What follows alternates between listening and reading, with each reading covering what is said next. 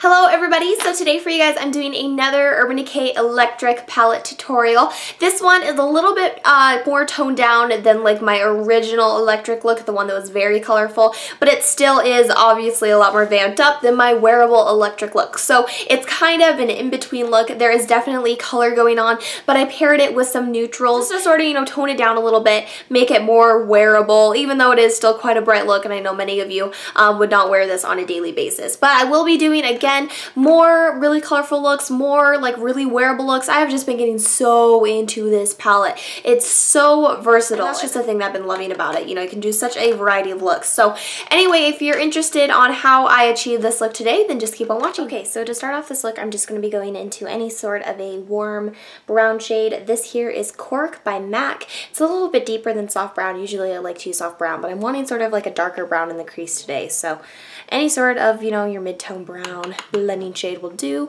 and just pop this right on through your crease. The next thing I'm going to do is apply a white shadow base to my lid, because like I said in my review of the palette, I think it's really important when you're using this palette to use some sort of a white base. It just really helps the colors to pop even more. So this is the Jordana one. But anyone will do. Just slap that on top of your lid and then blend it out.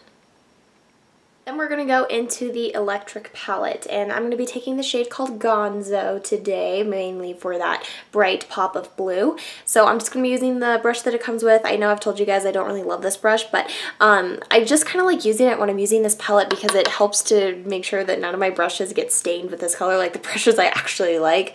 I know that sounds kind of weird, but you know how you have those brushes that when you're doing like makeup application, you're like, it's okay if this gets dirty, I don't, really care for it. That's kind of how I feel about this brush. But it does the job when you're just packing color on the lid. So as I get my hair out of my face, just start to apply this all over your lid. This is a shade that you really kind of have to gradually build up. As you can see, like it doesn't like to blend out super quickly, so just take your time with this. You need a little bit of patience, but you'll get there. Then I'm just going to go back to that blending brush. This doesn't have anything on it, but just kind of buffing out that shade a little bit, because while it is kind of like a cut crease look, we don't want it to be like too insane and too drastic. So just kind of make sure that you're blending that brown nicely in with that blue. And then once you have that shade as bright as you want it to be, go into some sort of a darker matte brown. I'm going to be using Sable from the Lorac Pro palette. It's just really nice and warm. I think warmer browns complement this look a lot better than cooler browns do, so anything that just has a nice sort of ruddy, warm base to it will work. And with this, just take it right on kind of through your outer V portion of your lid.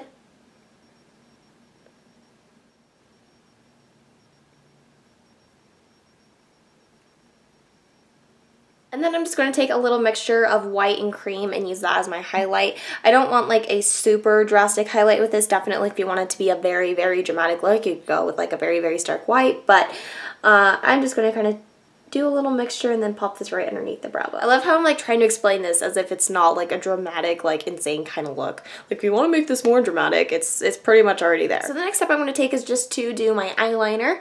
I'm going to be using my Sonia Kashuk Bent Liner Brush and then my Essence Gel Liner. And I'm just going to be winging it out like I usually do. I'm really into the whole winged eyeliner thing like everybody is right now. I've kind of been into it for a few years, but just recently like it's sort of become like an everyday thing. So, just do your eyeliner however you'd like.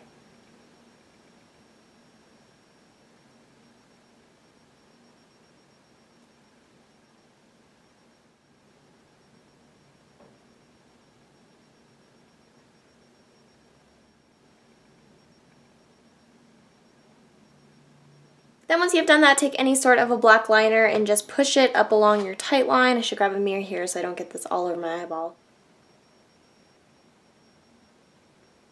Now we're going to go on to the lower lash line. So again, like I said with these colors, having some sort of a base is really important. So I'm just going to be taking any type of green liner. This one here is from Tarte. It's called Azurite Green, but any kind of a jadey green, even just if you have like a grassy green, a lime green, you can even use like that white that we used earlier. I'm just going to be using this because I have it. And just apply a little bit of this to your lower lash line. Then take any sort of a small little brush that you like to use for your lower lash line and go into the shade called Freak, which is a really pretty, like, grassy, shimmery green. And then use this to blend that other liner out. Once you have that done, just apply some of your favorite mascara to your top lashes. I'm going to be using the Physicians Formula Va Va Voom Sexy Booster, which is my favorite of the moment. Then we're just going to take a nude liner. This one here is from Rimmel. It's from the whole Scandalized collection. And run this right along your waterline. It's kind of an optional step. You could definitely do this with a black, but I think that the nude kind of just really opens up the eye a bit more and it makes the look a little bit more fresh looking. And then go in and just apply some mascara to your bottom lashes. I like using the Bad Gal Lash, this little sample I have for my bottom lashes. I love using mascara samples because it's just like the perfect size to get, you know, right on in there. Okay, so we're almost done with the eyes now. The last thing that I like to do is just take some sort of a shimmery, glowy kind of highlight color. This here is Shroom from MAC. And then just place a little bit of that right around here on your inner corner. You could definitely use Revolt from the Electric palette if you want to go for something kind of glittery and silvery. That would be really pretty if you're kind of wanting to go all out with this look. So that is it for the eyes. I'm going to zoom you guys out and show you what I'm going to use for the rest of the face. Okay guys, so for the rest of the face here, I just kept it, you know, pretty simple. We have a lot going on the eyes. You got to balance everything out, yada yada yada. So for foundation, I just used my NARS Radiant Creamy Concealer in the shade Vanilla. I've been really just getting into applying this to the middle of my face and then taking my Real Techniques complexion sponge and just using that to buff it out. It's just kind of been a go-to routine for me lately. And then for the cheeks, I wanted something corally because corals and blues, like anything, or peaches and blues, anything in that tone is like my favorite color combination. At least as far as like makeup goes. I don't know, I just really get into it. I think that whenever you're doing anything sort of bluey or tealy, any sort of a coral color just really, really complements the looks. So I use this Maybelline A Dream Bouncy Blush. This is in the shade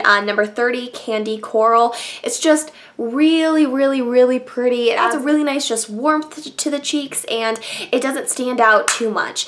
And then for the lips, I wanted to keep it very nude, so I use this Palladio lipstick in the shade Nude. This is one of my go-to nude lipsticks. It just is flattering. It has a little bit of like a brownie peachiness to it. So again, it kind of complements the bluish brownie tones we got going on. And then for a gloss, I just wanted a little bit of shine but not much color, so I use this Korres Cherry Oil Hydrating Lip Gloss in the shade Light Pink, which is kind of a light pink. I would describe it more of just like a peach, but it goes on very, very sheer, so it works well with the lipsticks. So anyway, that is the completed look. I hope you guys enjoyed this and you found this fun. Let me know what you guys thought of the look. Thank you all so much for watching. Don't forget to leave a like rating and then leave me a little comment down below. I love reading your guys' comments or replying back. So anyway, I love all you guys and I'll talk to you later. Bye-bye.